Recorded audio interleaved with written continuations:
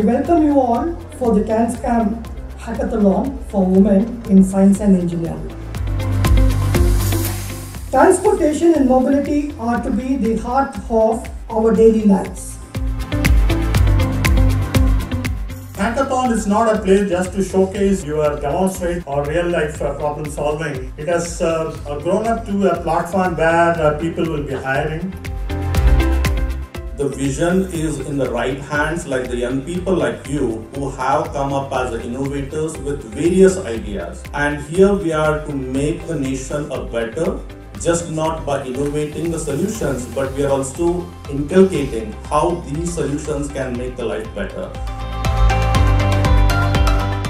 It's very low, the penetration of electric vehicles. It's only 5% for two-wheelers. Four-wheelers, it's at 2%. Trucks, buses, we are just getting started. So we need a lot of innovation across the board to decarbonize transportation. But today, there is an opportunity for you to express. There is an opportunity for you to showcase.